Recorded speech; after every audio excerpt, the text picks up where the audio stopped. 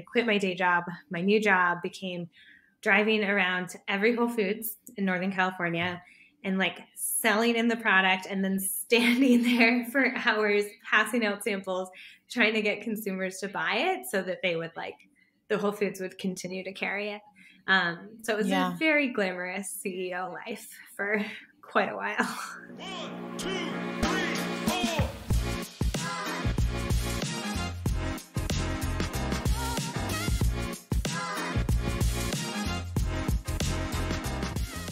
Hey Power Hour fam, I'm so excited for you guys to listen to this episode. I chat with Lisa Curtis, who's the founder of Kuli Kuli Foods, and she's bringing this superfood called Moringa, which is wild. I've never heard of this before. It has amazing health benefits. It's got the energy of matcha minus the caffeine, the anti-inflammatory effects of turmeric, and more nutritional value than kale. My mind is blown. I'm so excited to learn about it, as I'm sure y'all will be too. She tells me about the operations of building Kuli Kuli, which is a social enterprise, the impact she's having with her partners on the ground in Africa, as well as how she got into 13,000 Whole Food stores, 3,000 Walmarts. It's a really cool story. Enjoy, Lisa, guys. Hi, Lisa. Hi, how's it going? Good. It's really nice to meet you. Thanks for taking the time to come chat with me. Yeah, nice to meet you too. I read all about your story and I'm so excited to learn more today. I feel like we have lots of commonalities that I'm looking forward to digging into. First of all, I've never heard of Moringa and I don't know how this is possible. So I grew up in Sierra Leone, West Africa. I'm half Sierra Leonean and I've not heard of this. Very cool. So want to start first with, can you tell us about your story? I know you're in the Peace Corps in Niger, but I'd love to hear your version of it. I was introduced to it in Niger, in West Africa, like you said, while I was doing the Peace Corps. I kind of the short version of a longer story is I was in a rural village, no electricity, no running water, not a lot of like healthy food or like fresh greens, and I'm a vegetarian, so I basically live off salad and it was mostly living off rice and just feeling kind of crappy. And so I asked some of the women in my village who I was working with at this health center, what can I eat to give me more nutrients, to make me feel more energized? And they literally pulled these leaves off a tree and mixed them into this popular West African peanut snack called Kuli Kuli. And they're like, eat this, Moringa Kuli Kuli. It will make you feel all better. And I was like, tree leaves? I've never heard of this. I don't know. It seemed a little weird, but totally trusted these women. I would be skeptical too. Totally. I was a little skeptical, but also like didn't have a lot of other better ideas. So it's like, okay, let's do it. And started eating it, and just really it had the most profound impact on my body of like anything I've ever eaten. Like I was eating it every day, and like after a week I was like, oh my gosh, I have so much more energy. I feel so much better. Like, just what is this plant? So started doing some research next time I got into the capital and got a little internet again, and was just pretty astounded by all of the research on Moringa and just all the ways it's eaten all over the world. So, you mentioned Sierra Leone. I believe in parts of Sierra Leone and other parts of West Africa, it's known as the tree of life. It's also called mother's milk. A lot of women use it for lactation, for like general wellness. It's used in Ayurvedic medicine. It's known as the national vegetable of the Philippines. So it's just eaten all over the world. And I was like, why have I never heard of this? And why isn't this in the US? And so I started asking some of the women in my village, what could I do literally to just help them grow and use more of it locally?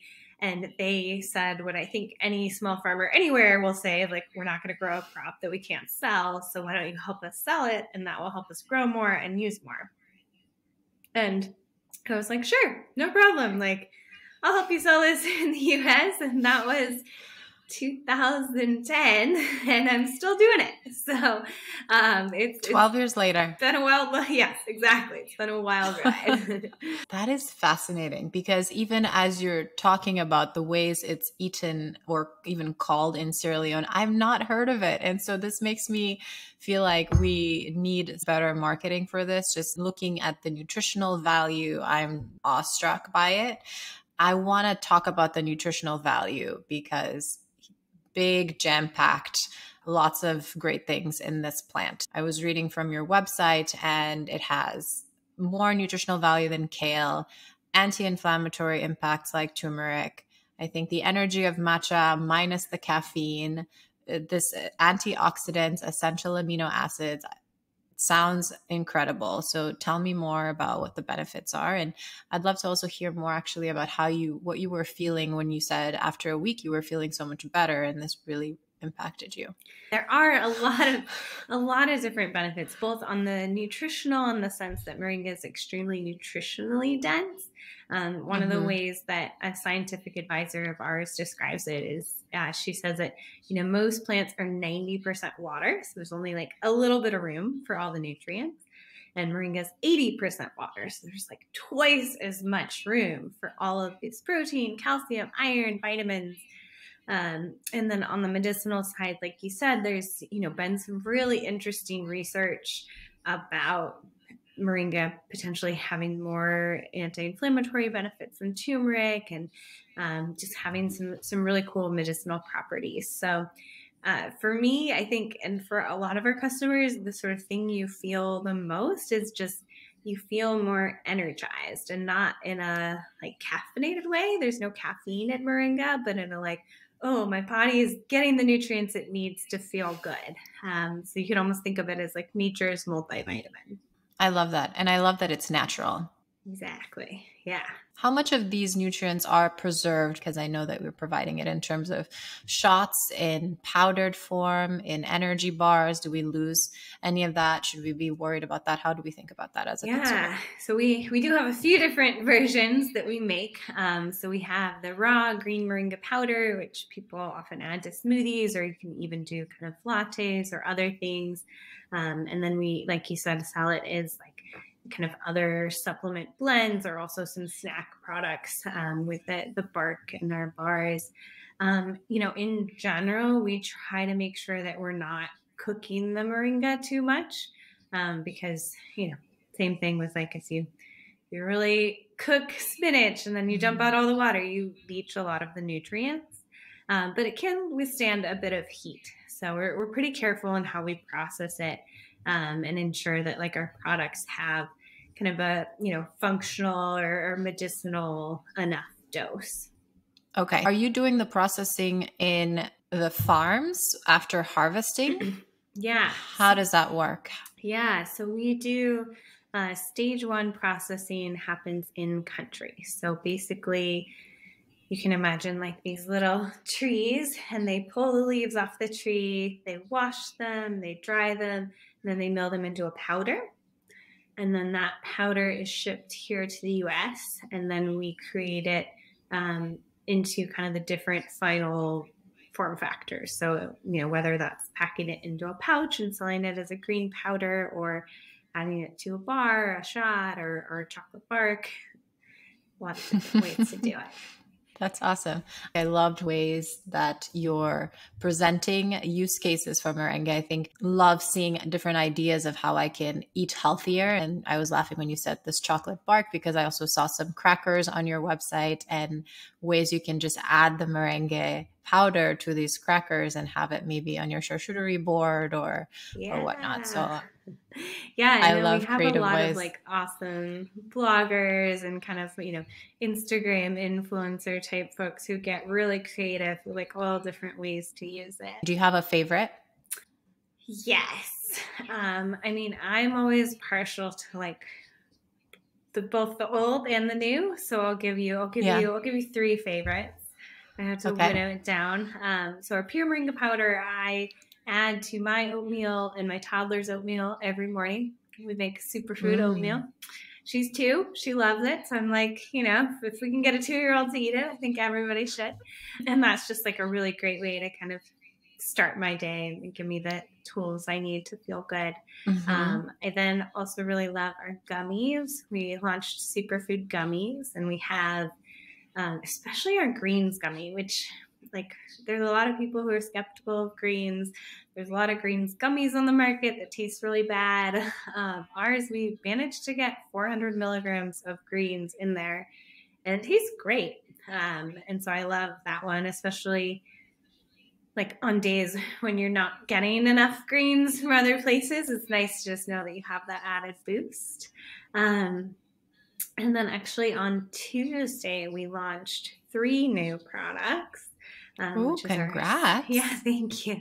It's been a wild week, which is our new superfood blends. And those, we made our first ever product without Moringa, which was kind of a wild step Okay. for us. And it's a product with baobab and hibiscus, which you've Mm. maybe seen in Sierra Leone. It's definitely, Yes. yeah, cool. Okay, great. Yeah, our logistics manager grew up in Gambia, and he's like, this is like everyone should know this one. And it's Amazing. such an amazing flavor, and also like really cool functional benefits behind it. And that's kind of emblematic of the direction we want to go, is where we really feel like sourcing from small farming communities, primarily on the African continent, growing moringa and baobab and hibiscus and all these other climate smart, nutrient rich crops, and then selling products made with them is kind of the way that we will continue to grow. So it was exciting to do that, launch that. And I just love it. I'm like drinking it every morning. I love that. So sounds like you are expanding past Moringa to other nutritional products that come from smaller farms where you can support some of these other farmers too. Yeah, so many of them are actually from the same farms or from the same kind of like types of communities. And Hmm. we just think that we can do similar to what we did with Moringa, where we have taken a product that not a lot of people have heard of, and then this year it was like on the New York Times list and on Whole Foods list of like top trend of 2022. That we can do that with I some love other that. really cool ingredients as well. Have you heard of athletic greens? Yeah. So I drink this every day, every morning, and I struggle with drinking. And so I add it to smoothies because I just need a new way of consuming. So it's nice to hear some of your ideas. And I love that you're introducing your toddler to healthy eating habits so early. That's so important. For a consumer like me, would I compare athletic greens to a meringue with Kuli Kuli? Would I be able to switch them out? Because I almost consume athletic greens as like my multivitamin, Yeah. making sure I get all my nutrient packs for the day. For sure. I mean, I think so. Athletic Greens is great. They've done a wonderful job of creating their blend of, dozens of different greens. I think it's really about kind of what you're optimizing for. I think for us, we're a big believer in like you kind of need a fair amount of grains, and often like if you're just consuming a lot of different things in very small quantities, you're not necessarily getting all of the functional benefits. And I think the cool thing about moringa is that it's one of the most nutritious greens on the planet, and so having like just a full serving and a like fully functional dose, I think has for some people an even more of an impact than athletic greens, because you really do get like all of the qualities of this really nutritious plant. So Cool. I'll I send can't you some wait to products. You can try. test it out. Please do. I'd love to test it out. I'm all about healthy eating and infusing that into our days. Awesome. So, want to bring us back to your story. We were at the point where you were not feeling great, and then you tried Moringa, felt better after about a week, and you, like me, you're like, wait, how have I not heard about this? We need to bring this to the US. Want to learn more about how you were able to bring this to the US. I have a background of running a nonprofit, and I know that's very hard to get logistics off the ground in West Africa. And so I want to hear about some of your challenges and how those first few years went. And now looking back 12 years later, you're in Whole Foods, you're, like you said, on all of these lists, which is phenomenal progress. But how did it start for you? Yeah, I mean, I think we realized really early on that like we are not experts in growing and processing moringa, and that we really needed to find amazing partners who were. So the first group we partnered with was in northern Ghana, in an area called Tamale, with this group of women's cooperatives who like was already producing. They're actually exporting and selling in one single store in New York. And, you know, they had sort of realized that it's really hard to like run a business in Ghana and, you know, be producing all this product and doing everything there and also try to sell it. And so, you know, we kind of found each other and we're like, okay, this could work great. Like we'll do the sales and marketing and kind of like the piece here in the US, and you all handle like the, you know, growing and processing. And I think in many respects is like the really hard part of doing this.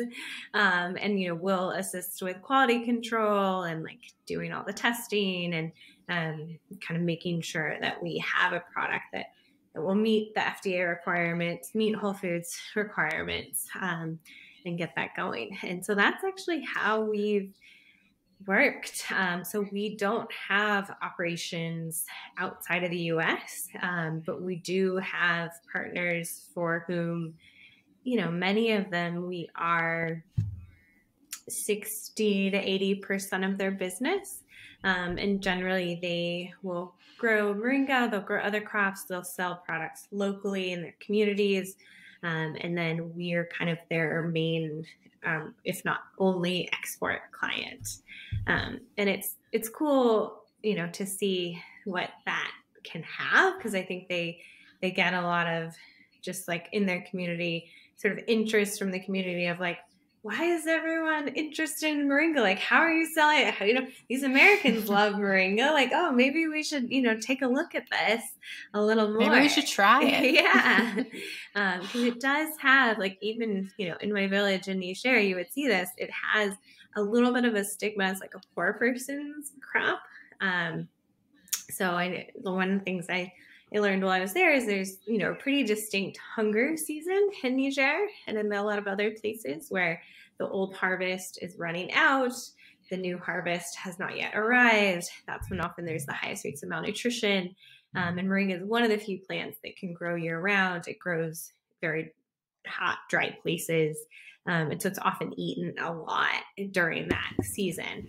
And so it's almost like kale of 10 years ago, where, you know, kale was like the number one consumer of kale 10 years ago was actually Pizza Hut. And they were not adding it to their pizzas. They were using the leaves as decoration on their salad bars to like make it look nice. So, you know, kale's come a long way from being this backyard leaf. And I think what we're really hoping to do is get moringa to kind of get away from this like poor person's crop to like, oh, this is actually a super nutritious, super powerful plant that everyone should be eating. I love that. What a fun fact about kale. I had no idea. And look where we are now. It's like kale superfood. Everyone's trying to get their kale in. Yeah. So hopefully 10 years from now, that'll be moringa. I love it. Let's do it. This brings me to your mission. You've alluded a little bit to it. What is your mission with Kuli Kuli? What are you hoping to accomplish and how are you doing that? Yeah, so our mission is to improve nutrition and livelihoods worldwide through selling nutrient-rich plants like moringa.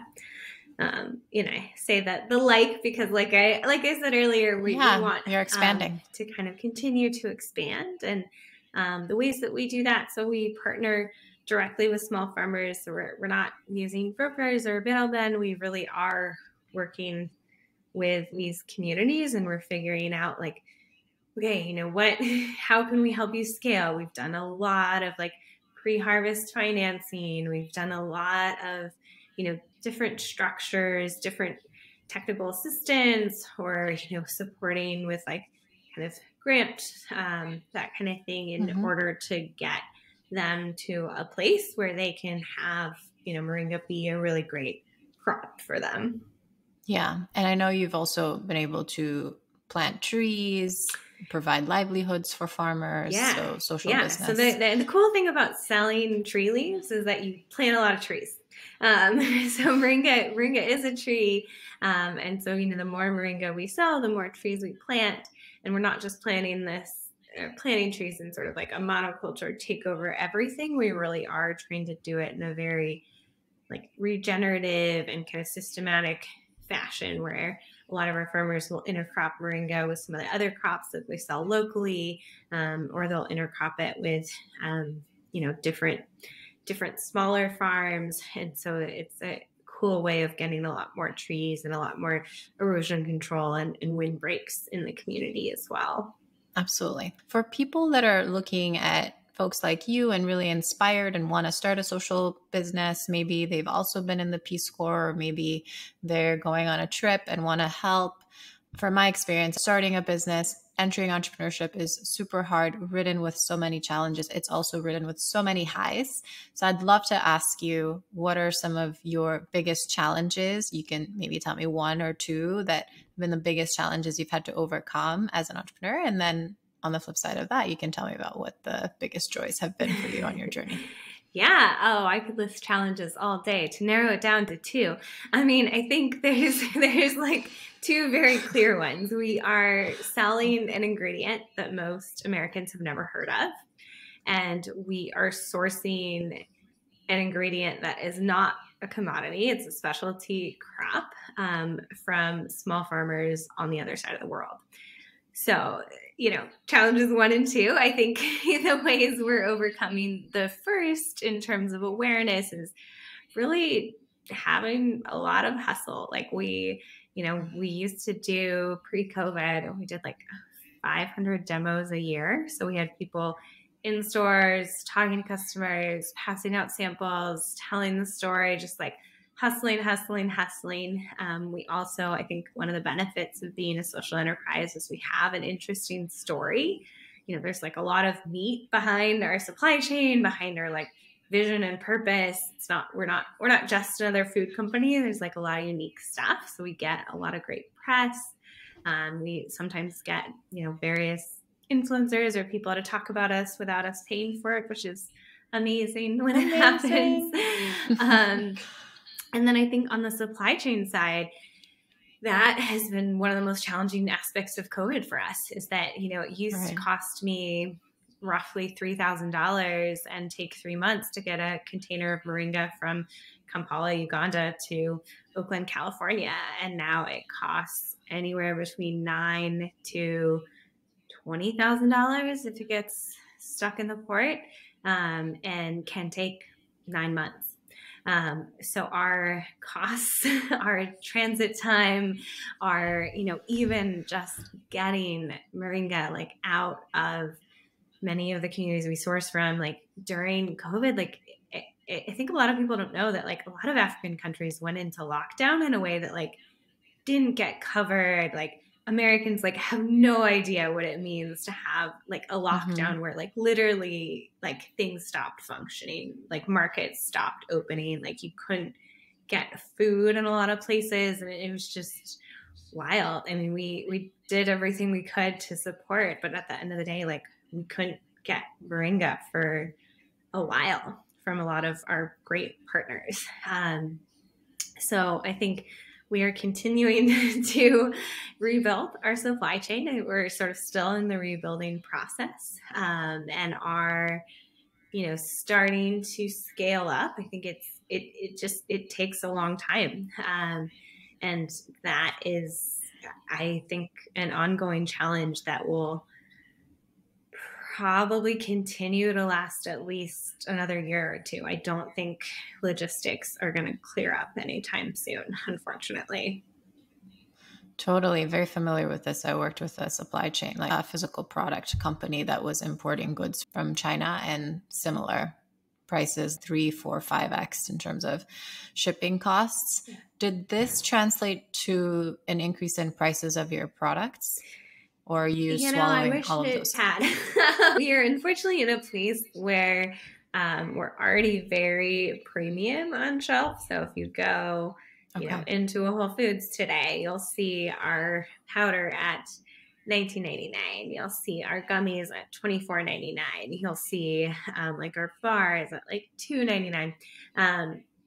Long story short, we're so premium to the category that we can't cross the $20 threshold. We can't cross the $25 threshold.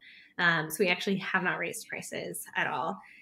We've just taken a pretty steep margin hit, and we're okay. We'll get through it. It'll get better. I think our world will be fixed eventually, but for the moment, it has definitely impacted our margin. Yeah. And so many companies can relate. I do hope it gets better with time and you're building your supply chain, but that's a tough one. Totally. And then on your previous one, Lisa, you mentioned hustling, and that's so important in building a business. You got to hustle through all the no's. If it's a no, it's just a no for now, Not yet. not for forever. Right. It's just a not yet. Were you in stores before you had deals with these stores? And I know Whole Foods is huge. How did you get into Whole Foods? Yeah, I am a big believer in just persistence in all forms. So, in terms of kind of Whole Foods specifically, that was an interesting one. That was our first break, and it remains our best sales meeting that we've ever had. Like, I have yet to have a better one, where essentially we, at the time, were sampling at farmers markets. We were doing some consumer testing there, really trying to understand, like, will people buy this? Should we quit our day jobs? Are we going to go all in on this superfood that nobody's ever heard of? And we were getting pretty good results. And somebody who works for Whole Foods came by and was like, oh, this is really interesting. Have you thought of trying to present to the buyer and trying to submit this? And I was like, yeah, I would love to. Like, how do I do that? So they connected us. We ended up getting a meeting. So I came back from Peace Corps and dragged a couple of childhood friends who, one had a lot of experience in consumer packaged goods, one had a lot of experience in startups. And I was like, I don't know how to do this. Come do it with me. So me and my childhood best friend, Valerie, like, stayed up all night, like, making these little bars by hand. So that was our first product, was Moringa bars, like, putting together this awesome pitch. We like walked in there. We felt so prepared. And the buyer was literally like, oh, Moringa, I just saw this on Dr. Oz. Like, we don't have any Moringa products. I think we should. Let's do it. We were like, what? Really? Is it all going to be like this? Is it all going to be this easy? It's not. And we've never had that kind of a sales meeting since. But that was very cool. It was not quite the break that we had like thought. I think in our minds, we were like, did she just put us in 500 stores? She did not. She put us in one store in Oakland, California. Test you out. And then we had to hustle and go to store. So I actually, we all still had day jobs. I quit my day job. My new job became driving around to every Whole Foods in Northern California and like selling in the product and then standing there for hours, passing out samples, trying to get consumers to buy it so that they would like, the Whole Foods would continue to carry it. So it was a very glamorous CEO life for quite a while. That's the startup hustle. You're getting the coffee, changing the fax machine, driving to all the Whole Foods and handing out bars of your product and hoping people will try it. It reminds me of Sarah Blakely's story with Spanx, how she went to all of these stores and was literally selling her Spanx right totally. then and there. You have to. I think, that is how it works. Just continue to hustle. And I think your point about like no's being not yet is really, really important. One thing I tell entrepreneurs, especially women entrepreneurs, especially people of color who are just going to get more no's, is that like, any investor who says no, make a list, keep that person on their list, keep them updated, let them know once a quarter all the great wins, all the great progress you've had. It is something I have been doing since 2014. And literally our Series B, $2 million of it came from somebody who told me no in 2015. I emailed this guy for so many years, like literally 4 years. And then he put $2 million into our Series B. Even though he had said no, he just was like, I believe in you and I believe in your hustle. And I was like, all right, if that nets me $2 million, I will take it.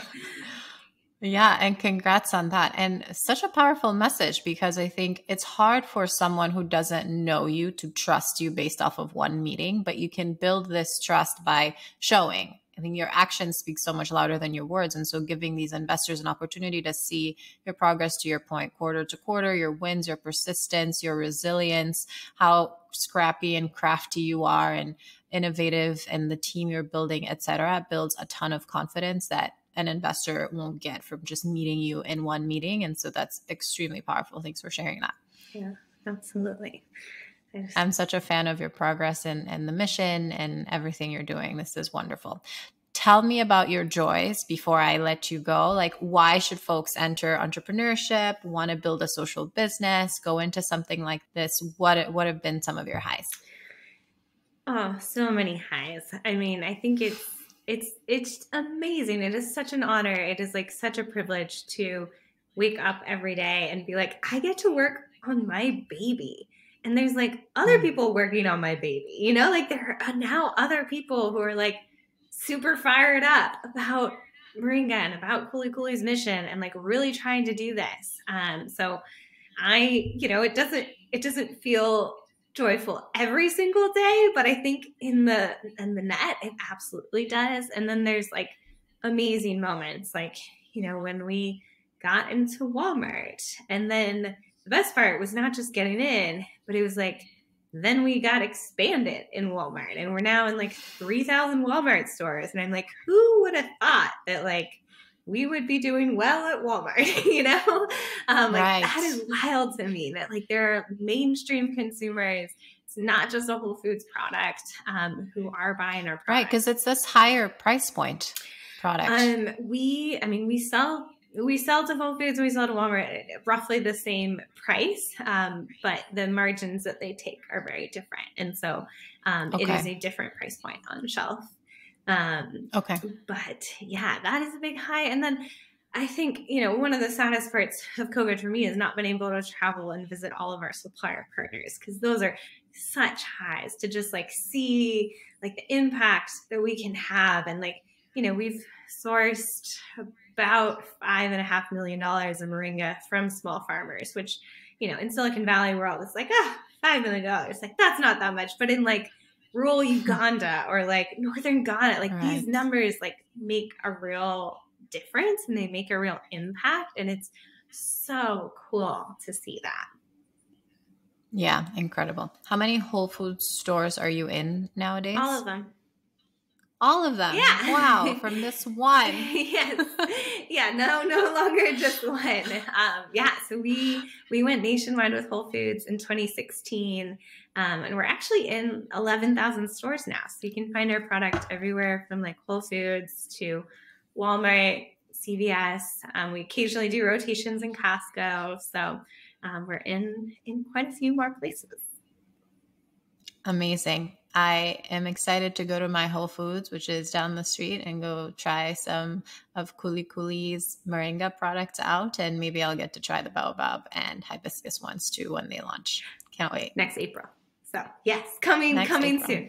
But everything is online right now. But yeah, yes, that would be amazing. And I tell people, the absolute best thing they can do is like find somebody who works at Whole Foods and be like, hey, this brand is awesome. Do you know how awesome this brand is? I'm so glad you have it. Because then they're like, oh, customers are excited about this. I should be excited about this. I should tell other customers about this. So that's like the best thing you could possibly do. Thanks for having me. Of course. Thank you for listening. Don't forget to subscribe. And if you like what you hear, leave a review and share.